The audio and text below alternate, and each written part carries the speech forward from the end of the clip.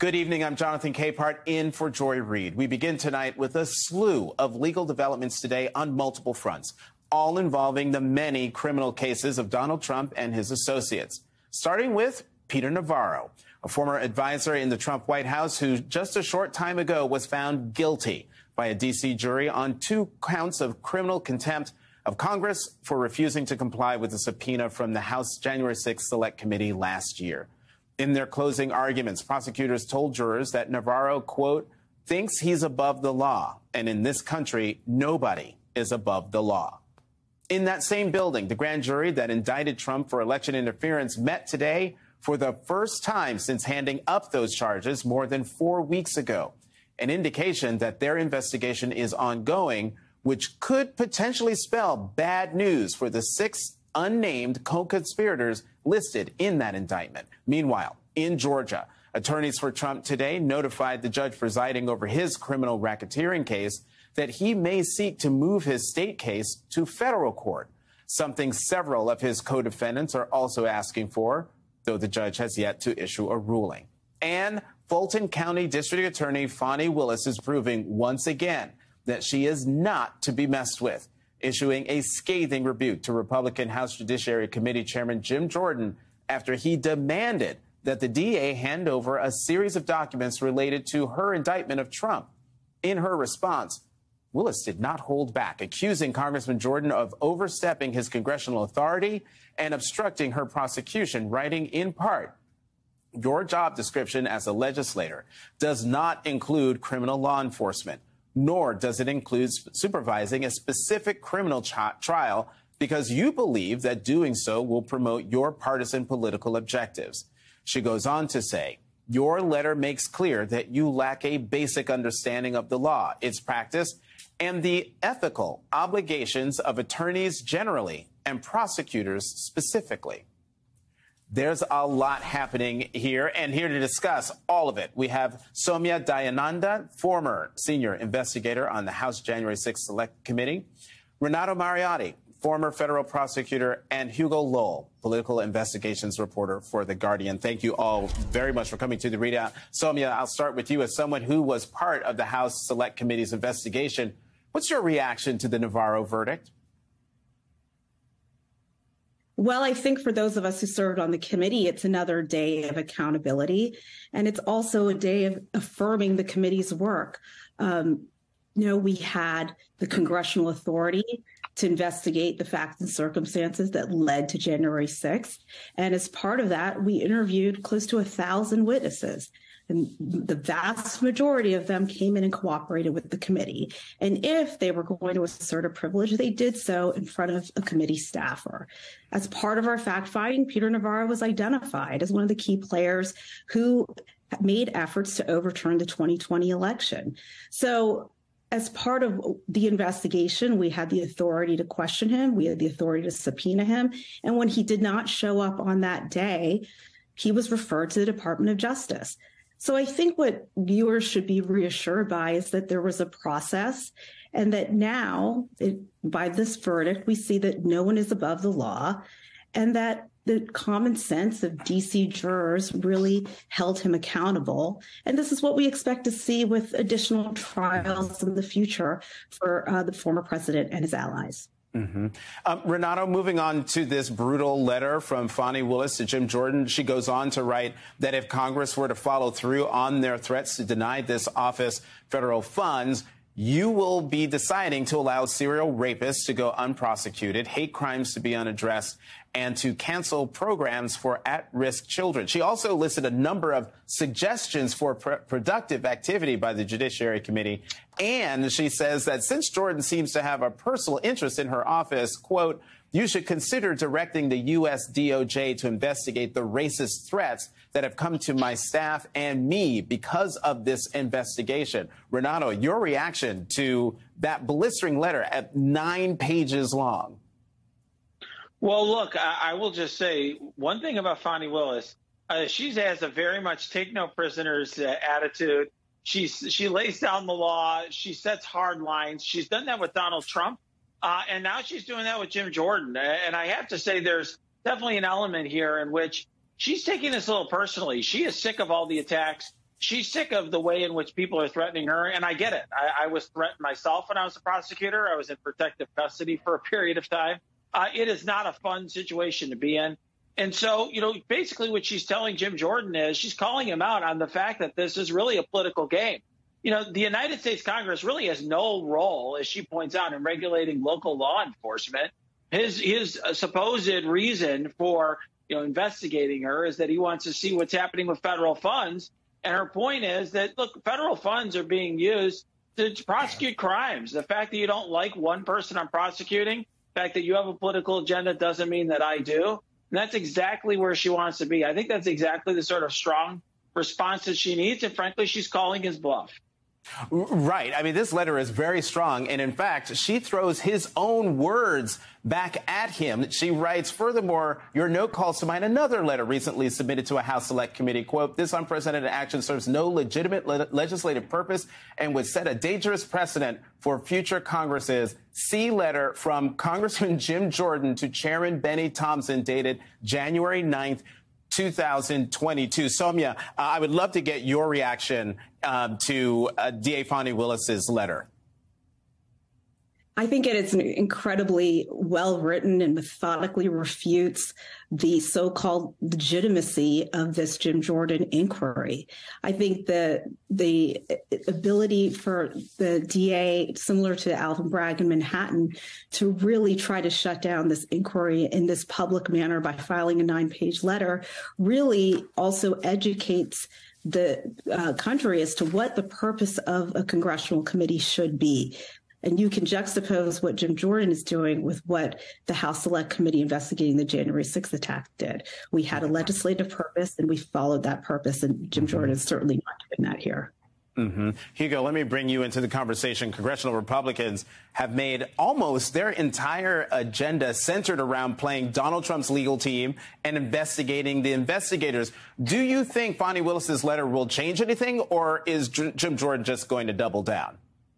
I don't think it's going to change anything. What we should always remember is when congressional Republicans are going after these prosecutors, whether it's Fani Willis or whether it's Jack Smith, the special counsel, it's in order to help Trump, right? Trump doesn't have a visibility into a lot of these the investigations, into the indictments, into what prosecutors are thinking. And so what he's effectively doing is getting the House Republican Conference and Jim Jordan to do his dirty work for him and to send letters and subpoenas and to try and get some sort of intel from these prosecutors' offices to figure out kind of what's going on and what might, come down the line. I think it was very notable that one of the letters that Jordan sent previously to Fani Willis was if she had had any contact with federal investigators in Jack Smith's office. And that, I think, is a telltale sign that Trump is really just trying to get intel.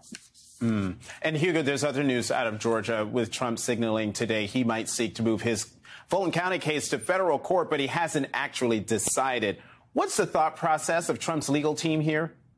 Yeah, I checked in with a couple of Trump's lawyers and people in his inner circle, and it seems to be that they are waiting for Mark Meadows, his former chief of staff, to see whether or not he can get his case removed to federal court. And they want to see and use Meadows as like a guinea pig, as like a test balloon to see whether his arguments fly and how kind of a federal judge might react before they jump in and potentially file their own removal motion themselves. I think to that end, the notice to the judge in Fulton County today that he may soon file a removal motion is more aimed to the judge to say, look, before you decide anything more in the Fulton County case and whether or not you can have all these co-defendants tried together in October, or, if before you make any more deliberations, you should take into account that Trump at some point is going to remove his case to federal court.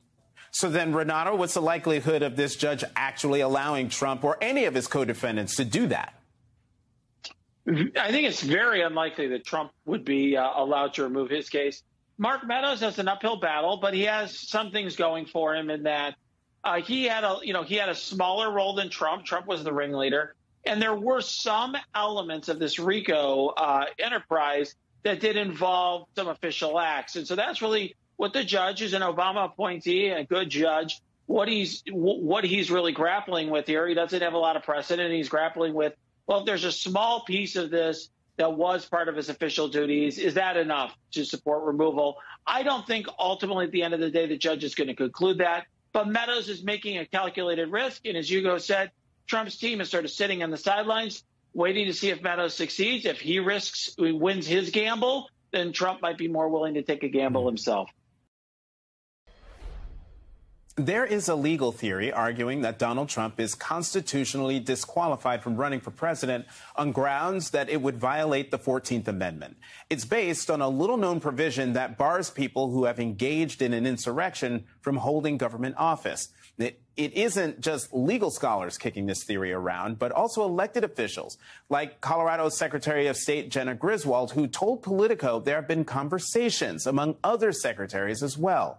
The issue has intensified in Griswold's state, where the group Citizens for Responsibility and Ethics in Washington filed a lawsuit on behalf of the 6 voters, 4 Republicans and 2 unaffiliated, seeking to remove Trump from the ballot in that state because of his role in the insurrection on January 6th. Joining me now is Colorado Secretary of State Jena Griswold, who also chairs the Democratic Association of Secretaries of State. Secretary Griswold, thank you for being here. The group seeking to remove Trump from the ballot declares that it would be improper and a breach or neglect of duty for you as Secretary of State to allow his name to appear on any future primary or general election ballots. Talk about the lawsuit and how you plan to address it. Well, first, thank you for having me on. It's always great to see you. And what we are facing is a lawsuit alleging that Donald Trump is disqualified from the Colorado ballot for inciting the insurrection and trying to steal the election in 2020 from the American people. Now, this is a somewhat novel issue, but there is a provision of the Constitution, Section 3 of the 14th Amendment, that clearly states that when someone swears to uphold the Constitution, they are disqualified from office if they engage in insurrection or rebellion or comfort or aid the enemies of the Constitution. So the lawsuit is based on that provision. There is a lot of questions of exactly how that provision works. And that's why I'm so glad to see, honestly, a lawsuit filed, because a court needs to weigh in. You know, Secretary, the 14th Amendment has been discussed publicly for a while, but this is a challenge officially filed against Trump. It's also voters who initiated the suit. That doesn't fit the profile. Well, Trump calls them radical left communists. These are the people who Trump's claiming who are behind these charges. But the folks who are bringing suit, or not bringing suit, but some of the legal scholars who are pushing this, they're from the Federalist Society. These are conservatives. These aren't radical left communists, right? That's right. And we all know that President Trump is a liar. The voters who brought this suit are Republican and unaffiliated voters. These are the people who brought this suit. And I think it's an important lawsuit that hopefully will add clarity to election officials all across the nation. There are some things that are very unclear about how the Section 3 of the 14th Amendment is enforced. So, for example, if someone is disqualified, are they barred from running for office or just being seated in office? Who gets to make those decisions? How does Colorado law execute the Constitution? These are all really big questions. But to the point of Donald Trump exaggerates and lies, there's a bigger issue that is the basis of the lawsuit. He incited the insurrection and tried to steal the election from the American people. There's a lot of questions about if that affects his ballot access, and that's something that I hope a court will decide and provide guidance to secretaries of state all across the nation, but specifically in the state of Colorado, in particular as how that U.S. constitutional provision relates to Colorado law. Mm-hmm. Secretary, what are other secretaries of state saying about the 14th Amendment question? Is there unanimity of agreement, or is there some dissension, particularly among maybe fellow Democrats? Well, only a handful of secretaries of state have made comment so far. I think maybe 5 that I'm aware of. But I think that the bigger picture is that this litigation, this lawsuit may play out over various parts of the presidential election. And for your viewers, just know that this may not be resolved before the primary. This lawsuit may be brought again if Trump is the nominee. It may be brought again if he wins the presidential election. But no, this is just one lever, one variable that will affect the 2024 election. And what gives me a lot of hope through all of this situation, the attack on democracy, is that Americans themselves will have the opportunity to choose between democracy and chaos yet again. And they have been deciding to choose democracy over and over and over in recent times. Colorado's Secretary of State Jenna Griswold, thank you very much for coming to the ReidOut. The recent racist violence in Jacksonville, Florida, tragically showed the poisonous fruit of white supremacy in America, as 3 black people were murdered at a Dollar General store by a white supremacist shooter motivated by what officials called a disgusting ideology of hate.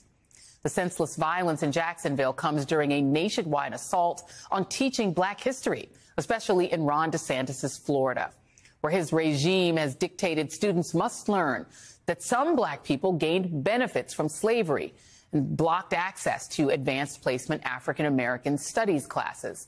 Similarly, Sarah Huckabee Sanders' administration in Arkansas says AP African-American studies will no longer be recognized for course credit by the state. Attempts like these to whitewash America's history are aimed directly at efforts to highlight a new start date for the American project, like Nicole Hannah-Jones' 1619 Project. A new book by Robert P. Jones spells out how the roots of white supremacy in America extend even deeper to a little-known 15th century Catholic Church doctrine. And I'm joined now by Robert Jones, the president and founder of the Public Religion Research Institute and the author of The Hidden Roots of White Supremacy and the Path to a Shared American Future. Robbie, it's so good to see you. Oh, so good to be here. I want to congratulate you on the book. Here it is. Here is my copy. And I want you to start by just explaining to us the doctrine of discovery, which features a lot in the start of the book. Well, I should say that this is something actually fairly new to me, right? So I have a PhD in religion, studied a lot of American religious history, and this idea of the doctrine of discovery was fairly new. So what it is it's a set of 15th century Christian doctrines that were designed to answer the problem of what do we do with all these people we've just encountered in these lands that we didn't know about, right, in the 1400s.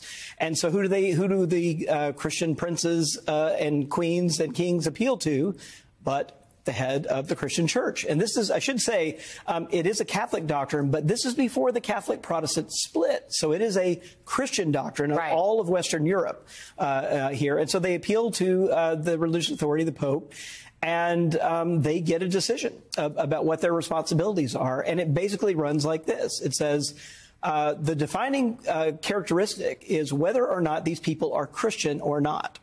If they are not Christian, and if they are not already subjugated by a Christian power, then they essentially have no human rights. And that it goes on to explicitly spell out that they have the right to occupy, conquer, kill, steal their goods. And then this phrase is literally in the document. You know, some of these still ring in my head. And to reduce their persons to perpetual slavery. Right. This is in the document from the highest power of the Christian church in the late 1400s. And so this is what gives license in their minds to European colonizers to try to enslave indigenous people, to wipe them out if they resist in any way, and to enslave Africans. That's how they do it, and still in their minds advance the interests of Christianity. That's exactly right. And it's worth remembering, this is the version of Christianity that lands on these shores and then, in fact, motivates the landing on these shores. And I think one of the things I've become really convinced of, and one of the reasons why at the heart of this new book, is that this idea that this country is intended by God to be a promised land for European Christians is very much still with us.